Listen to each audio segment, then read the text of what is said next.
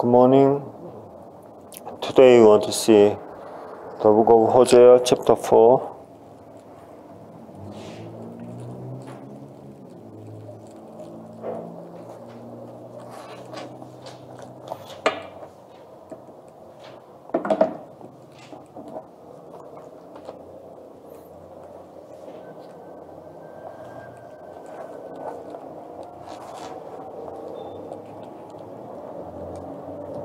Hosea chapter 4 from verse 1 to 9.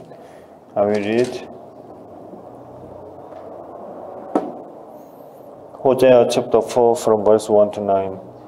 I will read. Hear the word of the Lord, you Israelites, because the Lord has a charge to bring against you who live in the land.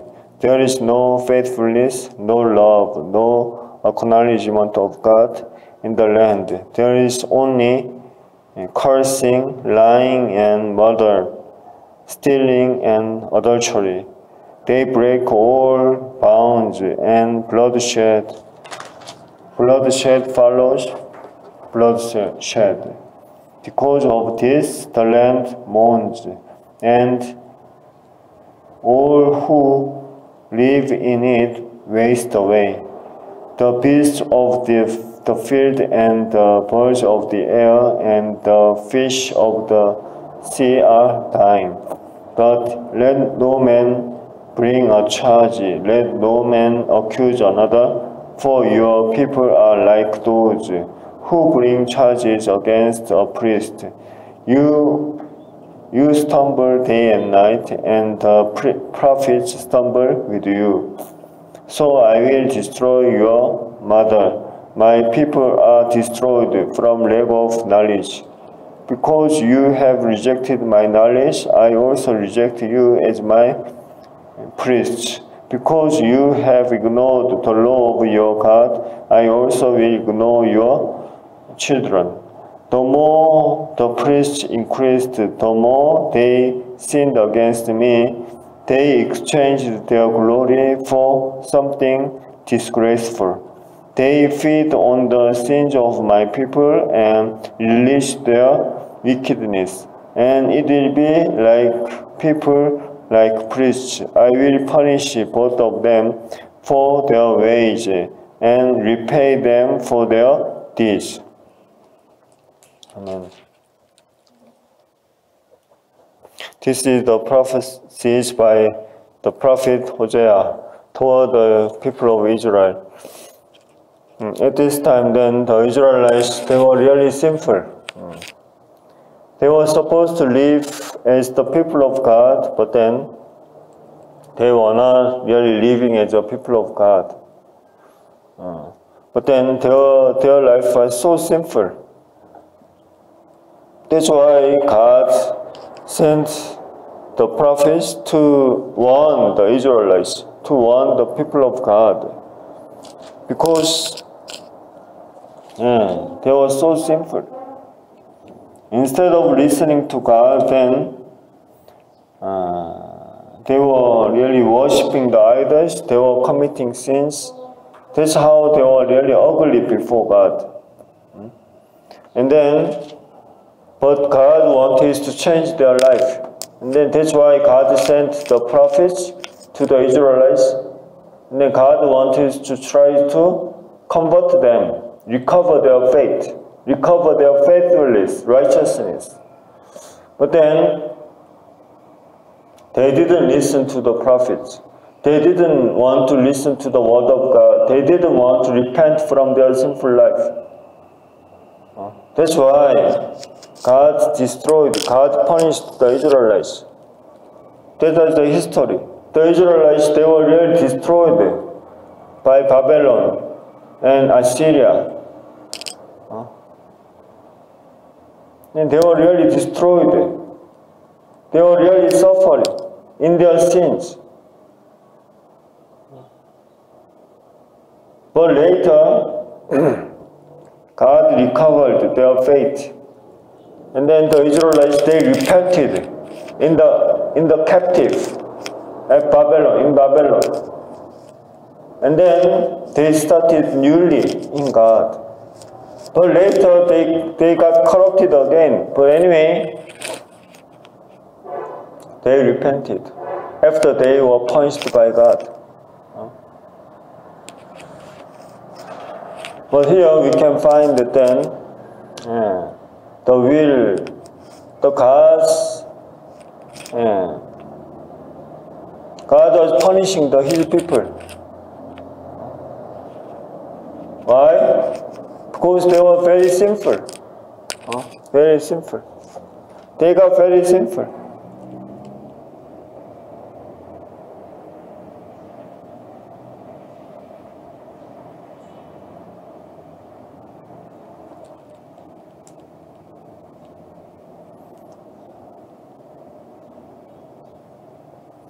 Because of their sins, then even we can find that then the beasts, the natures in the world, verse 3, because of this, the land mourns, and all who live in it waste away. The beasts of the field and the birds of the air and the fish of the sea are dying. Because of the sins of the people, then even the natures, they are groaning. Because of the sins, then that's why the world is so painful. The lives in the world are so painful. Because of our sins, sinful life. And then we are hurting each other. Because of our sins and violence, selfishness, dirty life. That's why many people are suffering. Because of our sins, hurting each other, killing each other.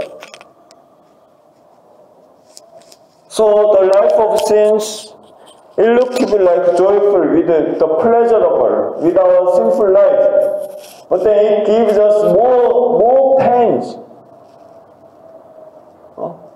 We can be more painful. The lives in the world are more painful. Because of our sins. From here, what can we find? The reason why God is guiding us to live obeying God. Why does God want us to live obeying God, following His guidance? Is it only for God, so that we can be living like a robot under God? Or does God want us to live as a slave of God? It's not right. God wants us to live with joy, true joy,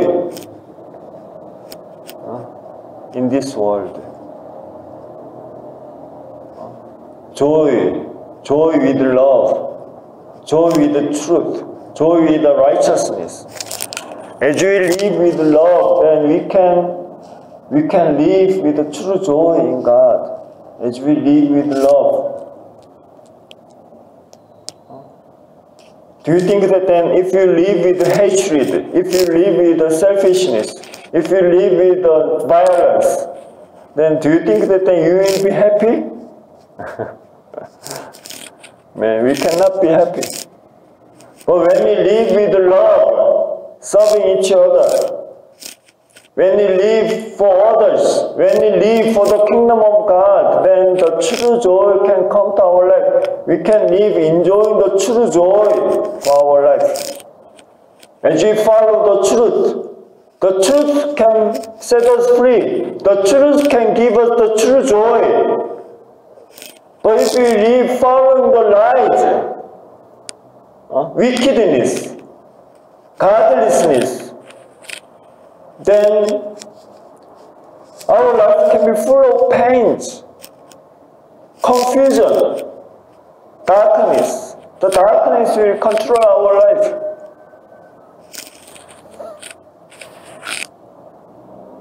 But the will of God, God wants us to live with the true joy, following the truth. So then this world, God wants to recover even this world. God wants to recover our life, save our life. Even God wants to recover this sinful world, corrupted world, dirty world. We want to know this great will of God for this world. Thy kingdom come in this earth as it is done in heaven. Thy kingdom come, thy will be done as it is in heaven. The work for the kingdom of God. Why should we work for the kingdom of God? This is the reason, the purpose. We need to let the will of God be fulfilled in this world. In heaven, it's already fulfilled, but we need to let the will of God be fulfilled in this world. We need to recover this sinful world, which is being controlled by the Satan, evil spirits, darkness. But we need to recover. God wants to recover this sinful world. And God wants to bring the new light to this world.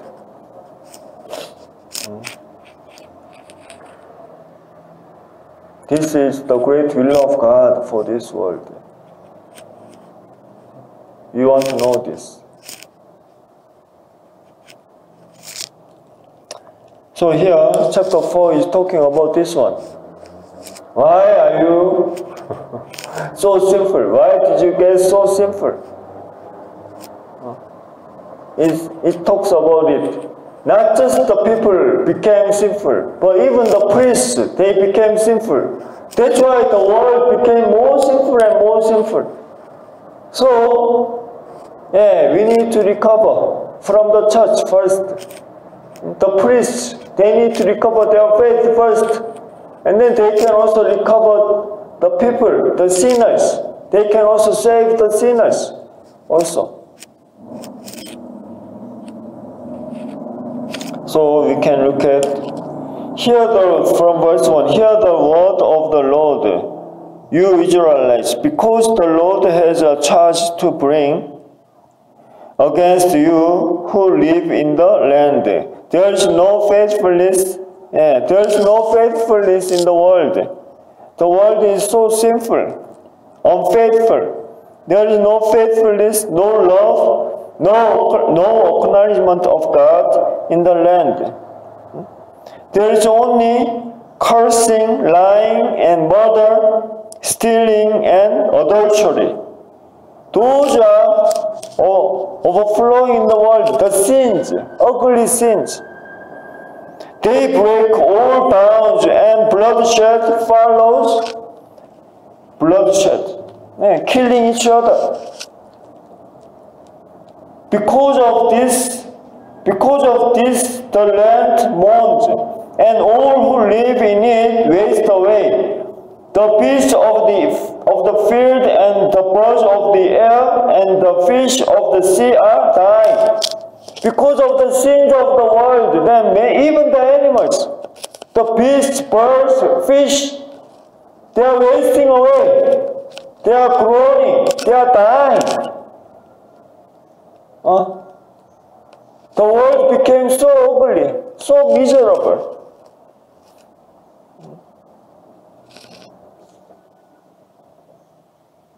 Verse 4, but let no man bring a charge, let no man accuse another, for your people are like those who bring charges against a priest.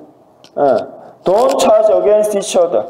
Because of you, then this world became like this. Because of you, then my life became so miserable. Don't charge like this against each other. Why?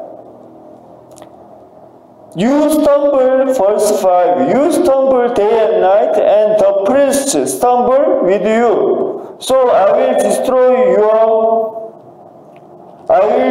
your mother. My people are destroyed from lack of knowledge. Yeah. You stumble, the normal people, they commit sins day and night. And then the other problem is the priest, the servants of God, even they commit sin the same way. That's why the world became more sinful and more sinful. So I will destroy your mother. Who is the mother?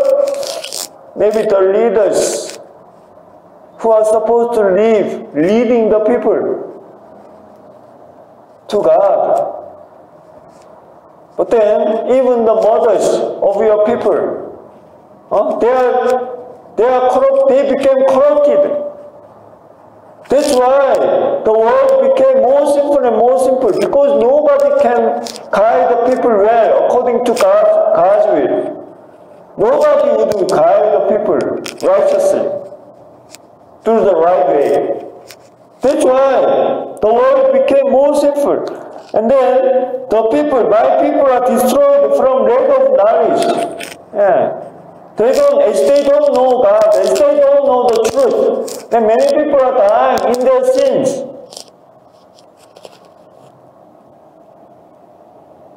Because you have rejected knowledge, I also reject you as my priest. Because you rejected me, I will also reject you. Because you have ignored the law of your God, I will also ignore your children.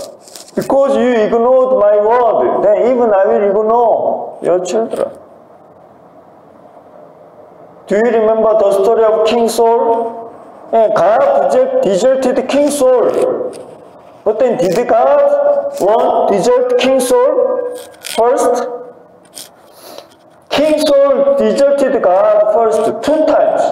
King Saul rejected God's words 2 times. Disobeyed God 2 times. That's why God had to choose another king for the Israelites. You deserted God first. That's why God deserted you.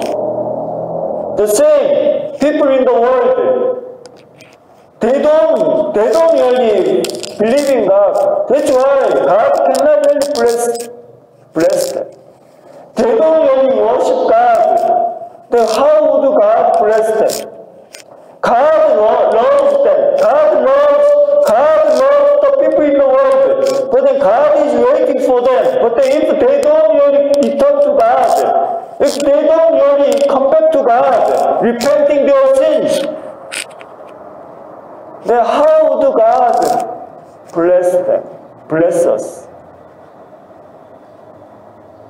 You rejected God. That's why God rejected you. You didn't want to listen to God. You didn't want to obey God. How would God then accept you in heaven? Please, listen to the word of, please come to me. Open your heart. Listen to me. And then you will live. And believe in my love for you. I love you. I sent my only son to this world. And then Jesus Christ, Jesus died for all your sins. Please believe in this. Please look at this cross. This is showing the great love of God for this world. The Son of God died for us. The Son of God died for us. God wants to recover us. Please believe in this. It's not difficult. Would God ask you all your money? It's not, right? But God only wants to see your faith. And then, but God already showed His great love to this world, to your life. So you only need to believe in this. Can't you do that? You only need to believe in this. You ignored God. You rejected God. That's why God has to reject you. God could not have any other option. But if you accept God again, if you come back to God, then wouldn't God embrace you? God would embrace you.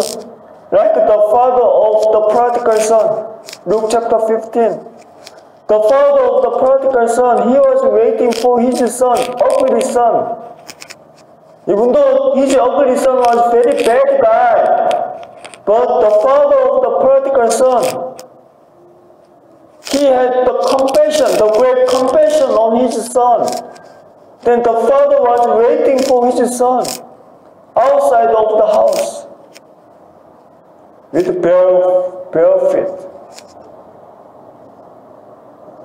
This is showing the great love of God for this world. While we were still sinners, the Son of God died for us. While we were still sinners, while we were doing the great sins, but Jesus died. Jesus died on the cross. So we want to believe in this love of God for our life. We want to recover our life in God.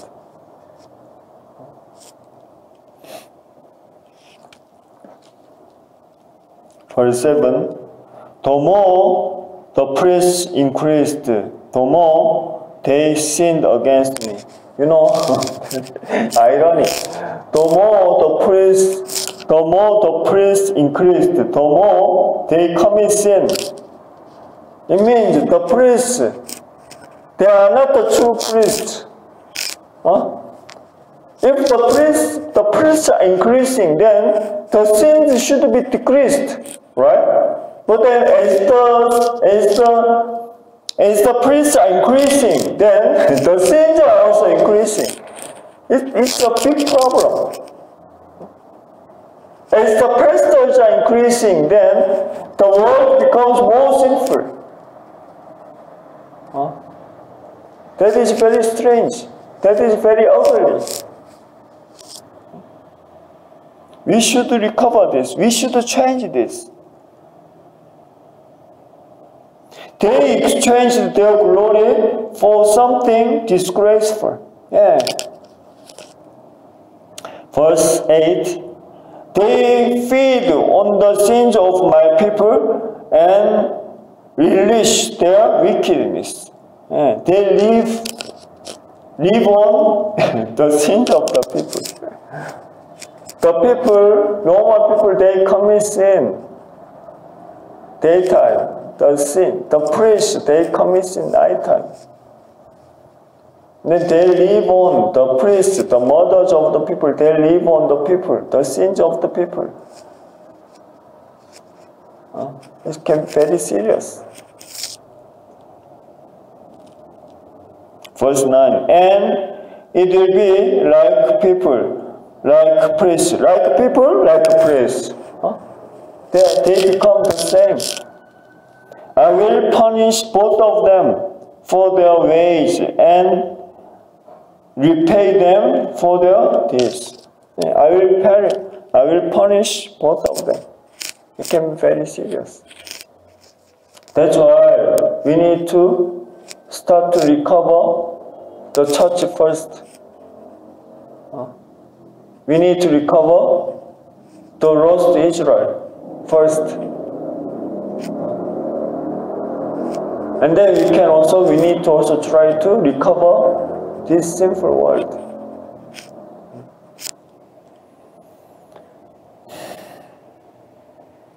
So at this time, we want to think about the great will of God for this world. The world is very sinful.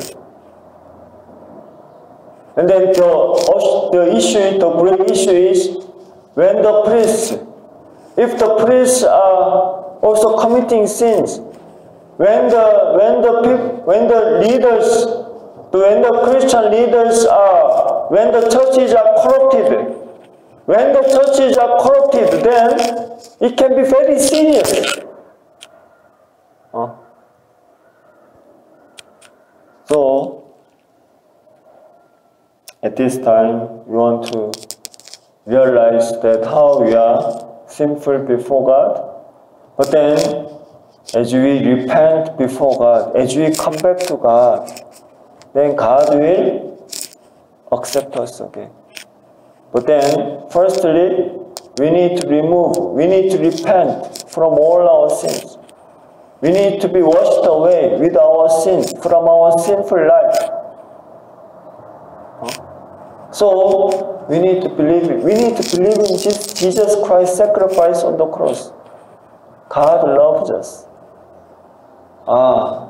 Jesus died, the Son of God died on the cross for my sins. We only need to look at this cross, believe that, Jesus died for all my sins. And then all our sins will be washed away. And then God will accept us. Isn't this great? Yeah, this is great love of God. This is showing the great love of God. So from today, instead of rejecting the God's calling, God's voice, we want to accept, we want to listen to Him, we want to believe in His love for our life. Please, we need to believe in it. And then we need to live according to God's will. And then our life can be different. Even this world, the sinful world, can be changed according to His will. So as we look at the ugly history among the Israelites, but we don't want to repeat this same history, but then as we believe in God's love, God's great love of God for our life, through the sacrifice of Jesus Christ, and then we want to be recovered by God, and then even this sinful world, ugly world, can be recovered through our life of faith. So I hope that this great, beautiful history can start again through our life of faith. So we want to end here. Let's pray. Dear Heavenly Father, thank you so much for allowing us this time to meditate your word. The Israelites, as they got sinful, and then even the priests, when they got sinful, then the world became sinful and sinful, more sinful and more sinful, more ugly and more ugly before God's eyes. So as the people rejected God, then God could not do anything for the Israelites. But then as you sent your one and only Son to this world, and then you showed your great love for our sinful life, then we want to believe in this love of God, looking at the cross, looking at the sacrifice of the Son of God on the cross. So that as we believe in this, that Jesus died for all our sins, then we want to be washed away from all our sins.